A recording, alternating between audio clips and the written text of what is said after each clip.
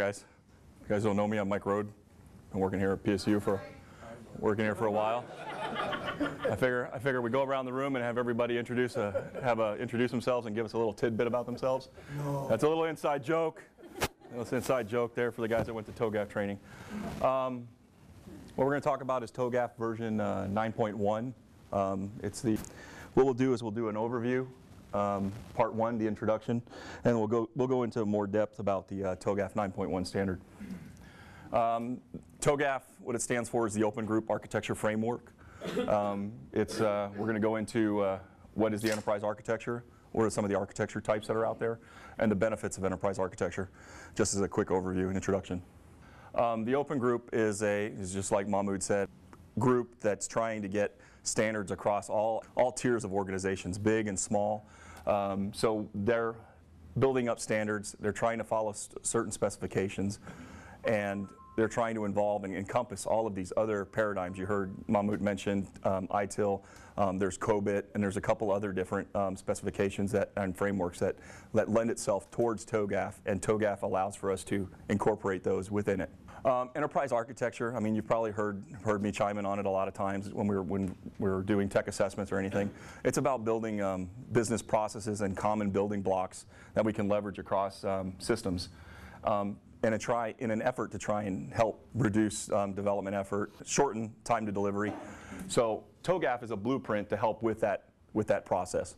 Architecture types, I mean, you'll hear us talking about, some of you have probably heard Sandeep, Jennifer, Tom, Judy, or I talking about, A, B, C, D. You'll basically understand what some of that stuff means later on. But the major architecture types is business architecture, the people, the business processes, all of that type of stuff that's critical to get the job at hand done for the business side of things. The other side of it is application architecture. We're building up services. Are we building up a common infrastructure for us to leverage across all of these applications? Are we building a cross-cutting domain solution versus building our own little independent silo? Data architecture, this kind of goes into the enterprise information model, logical data models. Are we leveraging logical data models? Are we building up infrastructures that we can leverage across all of these applications? Case in point, CU Scripter and CallPro 3. We still haven't gone through a data unification process. I mean, that would fall in this area. What is it going to take to make that happen? And then the technology architecture is really like infrastructure, servers, network routers, hubs, all that type of stuff. Okay. The benefits of enterprise architecture, I kind of went through some of them already, but I'll go through them. It's going to be about business, it's going to be about IT, about investment decisions, and procurement of third-party products. For the business, the thought process is so we can deliver something to them and give them an environment where they can make decisions and stand up something quick. They need to be agile. They need to be flexible. They need to have an environment that they can handle and leverage. So that's one of the benefits of enterprise architecture, is we're standing up systems that can be leveraged across the organization, and we could do concepts like mashups and stuff like that. For IT, I mean, this is pretty simple. I mean, I would argue that this is like a resource thing. We get everybody trained on this is the way we do it. This is the standard process for developing applications, either Java or .NET.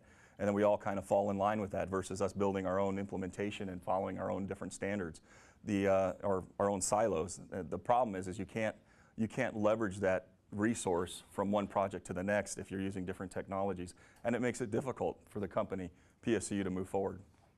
The other thing is the thought process is procurement of third-party products. One of the historical things at PSCU is we just buy best of breed. Or we go out and we buy an appliance, or we buy this, or we buy that, and we just throw it in there. The problem is what this process is going to, what enterprise architecture helps with, is the procurement of these third-party vendors. And we'll go into more detail there on the process for procuring third-party. So now we'll get into the details of the TOGAF. What we kind of already done is, you notice on the first slide, I said part one, which is introduction.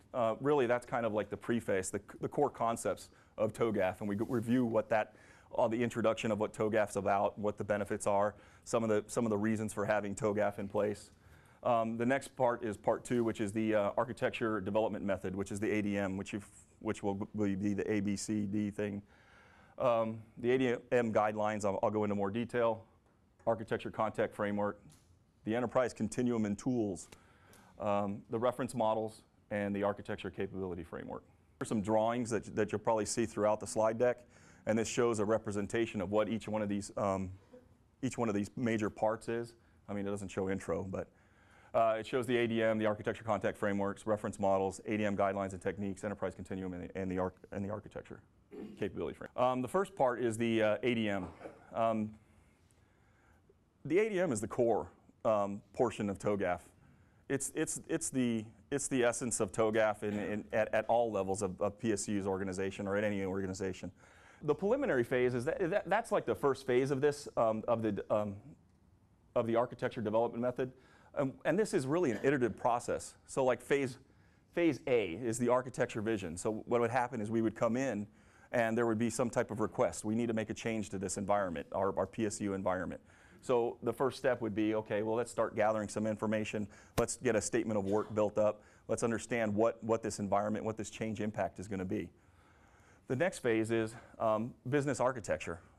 What's the business architecture involved around on this specific solution or implementation that we're trying to get to? Phase C is information system architecture. This is around application and information architectures, which you saw in a previous slide. The technology architecture is just that, the infrastructure. And opportunities and solutions. This is where a lot of stuff will get generated from based on that. So this is where we're actually doing some level of analysis on our current environment and saying, hey, we have an opportunity, or here's a new solution. Some of that stuff might come out of there, and then we start a whole new ADM process again from there. Migration planning, that's kind of like it says, is what is it going to take to get us from point A to point B with that solution. The implementation of governance. The governance board, some of you may have heard of it off and on. There's an oversight team. I would argue that's the start of the governance board. And the intent is that's going to be where we kind of review what the different technologies are coming into PSCU and making sure that they conform to what our architecture standards are across the company. The architecture change management. I would argue in my mind, as Mahmoud said, that this is really ITIL right here. H and E is ITIL, the way I understand it. And that's where the changes come in. Like we need a quick change. I think Arvin had some slides where he talked about low level of effort, medium level effort, high level of effort. Depending on that type of level of effort that comes out of this architecture change management, this ITIL group, may kick off another ADM cycle for these projects. And the requirements management, that's just the central repository for all the documentation. For each one of those phases, there's specific inputs and outputs at each one of those phases. So there's a list of, well, I'll go into it later, but there's a list of documentation that we need to generate at each phase of the ADM cycle. And then this is a specific, if you're taking the test, you need to know this. Each one of the documents are version labeled in a certain order. The ADM guidelines this kind of goes back to that original slide, which we talked about part 1, part 2. Now we're at part 3, which is the ADM guidelines. And what the ADM guidelines is the instruction. It's kind of like the instructor, the user's guide for the ADM. You go in there and find out, okay, for phase B, here's the type of inputs, here's the type of processes, this is the steps for setting up, requesting information, here's the outputs for this section. And that's what they expected. Here's some templates that we can follow and stuff like that. So the ADM is a guideline and techniques for implementing the ADM process. The guidelines for adapting the ADM process, there's a ways to apply it. It's iterative, definitely. The ADM is at different levels of the organization. I think there's another slide coming up that talks about that. Security considerations for each different phases. I got cut off. And it supports SOA as well. There's a whole section in TOGAF, which we didn't go over in class, so if you have questions about it, we'll have to take it offline. Part of the ADM guidelines and techniques is here's a list of techniques for gathering information.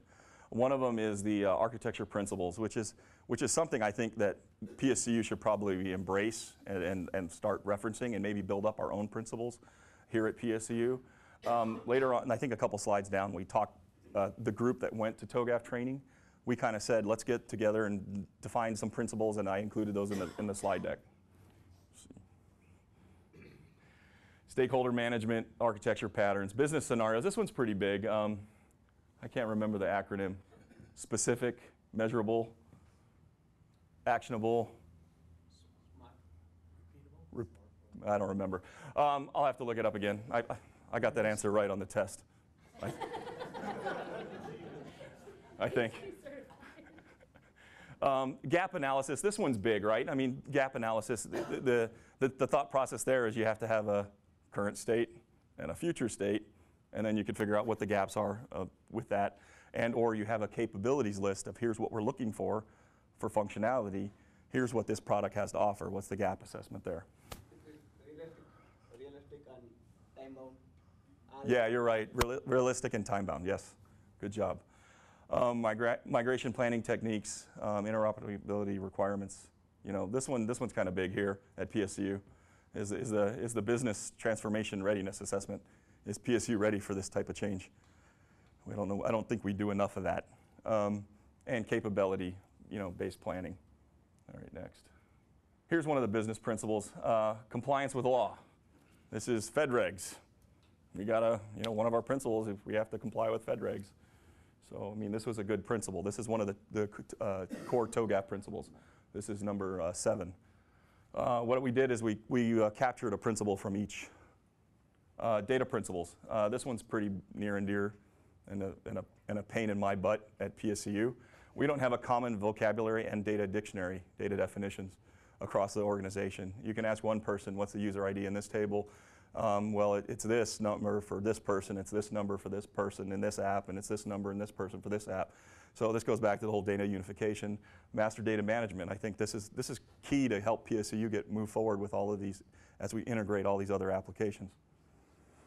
Application principle, technology independence. This is a case where we can, this is SOA, this is build up web services so we can use them on any bring your own device type of technology, thought process, so we can call and leverage these web services. Technology principles, interoperability. This is just to ensure consistency across the infrastructure, make sure we're the same across the board. This is not having 5 different versions of JBoss out there. Here's another flow of the ADM guidelines and techniques. As you can see that there's a strategic architecture. There's an ADM flow for the strategic architecture, which flows into the segments, which flows into the capabilities. So really at TOGAF, we can do TOGAF at any given level of PSCU's organization. So I would argue that if you have the opportunity, I would be running some level of TOGAF on your projects as well to gather all the proper documentation and put it into the requirements management area. The architecture context framework, this is a significant part of the TOGAF framework where we store a lot of the, correct me if I'm wrong, this is where we store a lot of the architecture artifacts. And here's the different work products that we create.